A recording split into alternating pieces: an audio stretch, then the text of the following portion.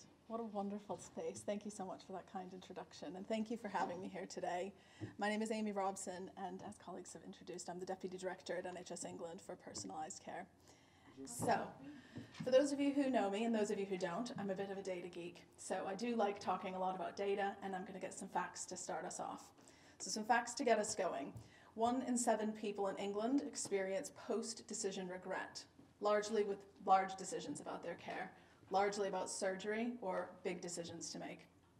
The consequence of that is not insignificant. It results in a significant amount of litigation, complaints, dissatisfaction, and overutilization of healthcare. Fact number 1. Fact number 2, 5 in 10 people in England do not feel included in the decisions about their care and have not done for the last 10 years. Fact. That's shocking. And I think that all of us here today, in the spirit of rising to this, raising demand, raising need, of improving healthcare, need to understand the landscape that we're working in. Half of the people in England don't even feel included, let alone shared in the decisions about their care. Fact. Fact number 3, where people lack confidence to self-manage their health and well-being, they are 10 times higher utilizers of services in health and care. Fact. We are all here today with that mission of trying to make the best use of our resources, the best outcomes for our patients, and satisfaction for ourselves as health and care professionals. This is the landscape that we're operating in. This needs to change.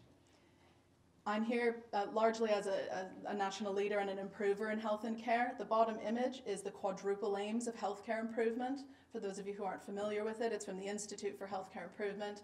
I'm American, as you can tell by my accent. I'm from Boston, and that's the home of the IHI. We should all be aiming for the quadruple aims. The IHI encourages us to think top left, optimal health and equity for our people, population health. Top right, best outcomes, including experience. And by outcomes, I mean outcome measures like length of stay and patient-reported outcome measures, experience of care measures, that kind of genre of outcomes in a more meta sense. Bottom right, we want our workforce to be happy. We know that there's a strong correlation between a happy workforce, better safety, better outcomes of care, and frankly, better use of resources as well. And then lastly, if we get all of that right, then we get optimal use of resources, a service that is thriving, not in the red, not struggling to manage the demand and the need of its population financially and from resources. I go through that intentionally in that order. If I was talking to finance, it would be a slightly different order. But we know as health and care professionals that actually if we focus on our people, we focus on outcomes of the change we're trying to bring, and we focus on our people of the workforce, we will achieve that aim. So that's my challenge in the context of this very difficult rising tide of demand and need in health and care. Some more facts. This data is from the GP patient survey from England. The data is 2020 data. It's national data. This dashboard is publicly available and free and accessible and quite easy to use. If you're not using it, I'd highly recommend it. You can drill it down to PCN, practice and place level. But this is the national data. This question is, how confident are you to manage issues arising from your health and care and conditions? You'll notice the trend so between 2018 to 2022, roughly 80%-ish of people say that they feel confident. But you'll notice a step change in the 2022 data. COVID has played a significant role in why our people are no longer feeling as confident to self-manage. We did that. An international pandemic did that. The health and care infrastructure system did that. I'm very curious to see what the 2023 data, when it comes out later this summer, shows that this rising demand on top of the facts that I shared is of concern. Because remember, this picture is worsening. This is an outcome measure that's of concern to us. And when people lack that confidence to self-manage, they're higher utilizers of services. So the trend is worsening, and actually it was not great anyways. But the hope of this is that what we know is through health coaching approaches that this can improve by up to 40% in over healthcare utilization. There's decades of evidence on this. This isn't new. But actually, it's your roles, our roles collectively to bring that voice together in the context of what our population is telling us in England. Now, this is a really busy slide. How many people are familiar with disability-adjusted life years and global burden of disease? A chunk, but a chunk not. Okay, so I'll just orient you to the slide. Global burden of disease is I don't like the naming of it, by the way, but it is what it is. We'll just accept that.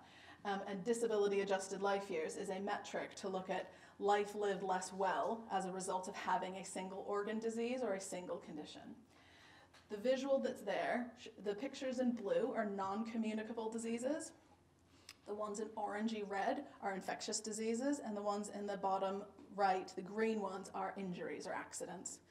This is the data for England. This is collated by the World Health Organization from all of the data that we enter into EPR systems, electronic patient record systems across the world, and gets spit out into this area.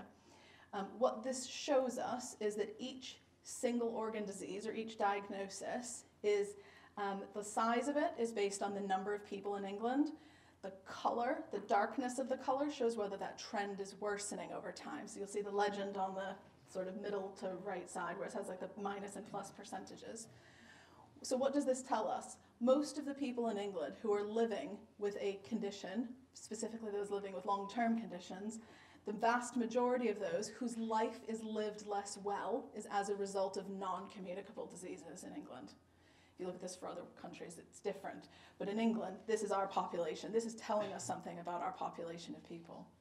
It's also telling us that some of the conditions are worsening in the impact on someone's quality of life. Specifically diabetes, specifically some cancers, specifically drugs and alcohol.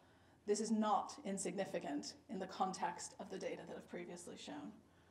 So it's unsurprising that it shows this in the disability-adjusted life years, and this contributes towards the economic burden of health, but also over healthcare utilization, poor outcomes, and also system pressures. We're in a really tricky time, multiple years after an international pandemic, and our population is crying out for help, specifically from personalized care approaches.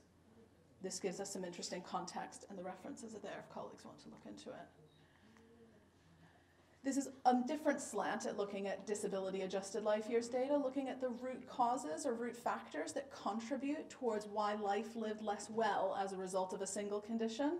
And this is England data. This is 2019. This is the most recent. It'll take till next year to get the 2020 data. But you'll note that the largest root factor contributing towards disability-adjusted life years, or life lived less well from a condition, is behavioral. The second most reason is metabolic, and the third is environmental. What interventions are most effective at addressing behavioral problems? This audience here knows exactly the answer to that question. This is your superpower. Your place in the health and care system will bring about the change that this global burden of disease is seeing on the people of England. This is the most evidence-based interventions. It's not surgery, it's not medicines, it's not medical treatments, it's behavioral treatments, it's coaching, it's supported self-management. This is the change that we need to start to see, and this is the root reason for people living less well in England. This is also looking at disability-adjusted life years data. And again, just to orient you to it, the top axis shows dailies or disability-adjusted life years per 100,000 population. So it gives a weighted amount for like a population level. And the bottom shows trend over the last 3 decades. The different colors show different regions or parts of England. I'm impressed to see that the London data, which is that bottom one, is starting to improve. So the rate of people living less well from different multiple long-term conditions is improving, or less people are experiencing that. But in the north of England, it's worsening. And I'm from Newcastle, and that concerns me. So there is something a little bit about the unwarranted variation that we're noticing across England in terms of this change that we're seeing. If people aren't necessarily getting equal care across England on the rate of that population improvement at a macro or meta level. So the health inequalities element to this is quite significant. The unwarranted variation element to this is not insignificant, and therefore the role that health coaching and supported self-management play within that is phenomenal. There's an unbalanced element to this that we need to understand a bit more about and take back into practice. In January, Steve Barclay, our health secretary, announced a launch on what's called the Major Conditions Strategy. And there's basically 2 parts to that. For those of you who haven't heard about in January, it's a really good speech and a good outline on the UK Gov website. And essentially it launched a commitment to look at 2 things. One is people living with multi-morbidity, those living with multiple long-term conditions, as well as those that have the highest burden of disease. You wouldn't be surprised to know that I helped write some of the parts of that. given what I've just shared. But the reason is because these major conditions account for 60% of the disability-adjusted life years of the people living in England. So there is some government emphasis on this at the moment. It's a helpful lever. It's a helpful political push. I'm not terribly political, so I'm not going to talk a lot about that. But what I would find helpful about this is based in science. This is based in the population needs of the moment, and this is therefore based in personalised care is the solution to this problem. And therefore, we all have a part to play within that. We all know the elements of biological, the biopsychosocial model. I'm a physiotherapist by background. I forgot to say that in my intro. So I only left clinical practice a few years ago. And my passion for care was partly in biological elements of care, biomedical, but mainly in the psychosocial elements of rehabilitation. And all of the colleagues here and the wonderful sessions that we have planned are really getting under the skin of that. Based on the data that I've just shared with you, the solution to those problems is not the biomedical model. It's absolutely not. It's the other elements. And together, as we've painted the picture of the state of the nation in England and the population's needs at the moment, that rising tide, we need to spend some time together thinking a little bit about what are we going to do to focus on those psychosocial elements together today. And this just shows, this is about shared decision making. So this data comes from the Care Quality Commission. They survey about 500,000 people in England in different care settings and ask a number of patient-reported experience measure questions. That fact that I shared with you at the beginning, about half the people in England feel involved in the decisions about their care, this is the visual schematic of that. This data is specifically from the acute care setting. It's about 65,000 people per annum. But it occurs in every place-based setting, general practice, children and young people, mental health, maternity services, and the data is the same. But just to see it visually, it just starts to show that correlation. And again, in the GP survey, which is a slightly different data dashboard, the findings are consistent. Again, what does this tell us about quadruple aims? We're not getting it right. And we haven't done for over a decade. So supported self-management is in my opinion, one of those underutilized, evidence-based and cost-effective healthcare interventions that the NHS can offer. It reduces the pressures on the system. It improves people's quality of life.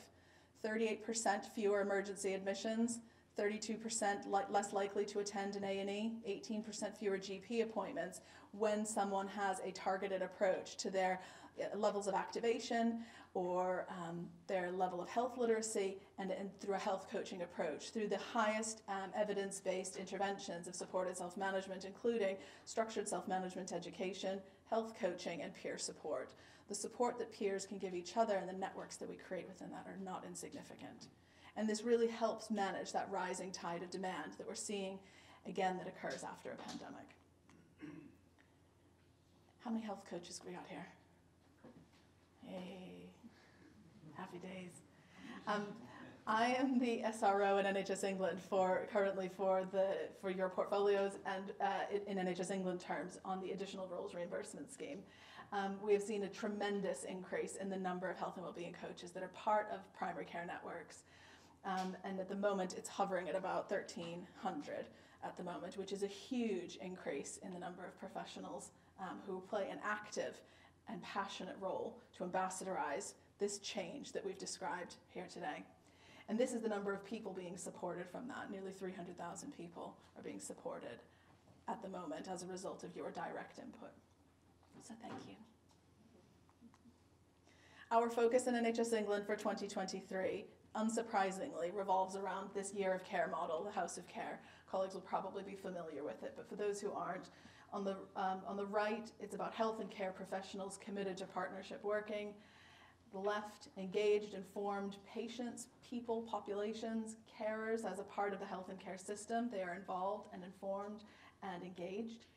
The infrastructure is supportive of that on the top at an organizational level. This includes leadership, culture, healthcare system that talk to each other, the data entry systems, etc., and effective commissioning. And if we get all of this right, this is the evidence-based model for the how we can start to see that change. So here we are today in the middle of all of that, acknowledging these different aspects to that house of care.